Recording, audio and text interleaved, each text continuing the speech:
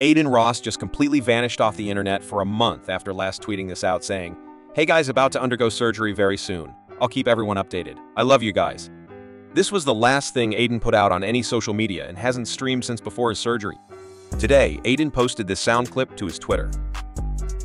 Alright, enough of the bullshit. I'm ready to come back. So, yeah, I'm gonna hit go live like any day, any second, any minute maybe. I'm ready though. It's been a long time. Good break, good mental break. Very good mental break. Much needed, but we're back. So, yeah. I think this is great that he's coming back. It has felt like forever since I've seen clips and streams.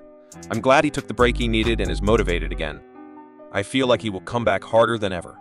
He also finally posted on Instagram for the first time today in a month.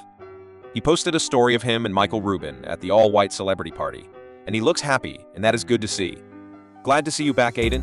Hope you guys enjoyed the video. Leave a like and subscribe.